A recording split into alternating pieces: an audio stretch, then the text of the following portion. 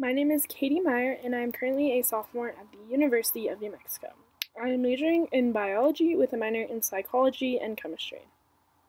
I'm applying to be a physician's assistant at the University of Colorado, Denver. I'm applying for this position because all my life I've wanted to be in the med field. From day one, when I was 5 years old and I broke my wrist, I knew that the med field was for me.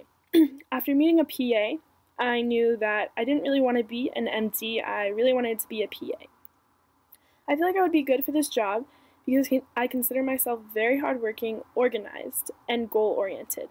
When I set a goal, I go for it no matter what, and that's why I know I want to be in the med field because from age 5, I set the goal that I wanted to go into the med field, so that's what I'm going to do. My weaknesses are that I am sort of a perfectionist, and I don't really take failure very well. It kind of scares me.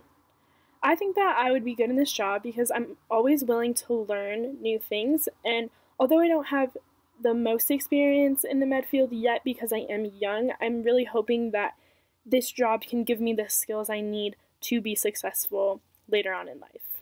Thank you.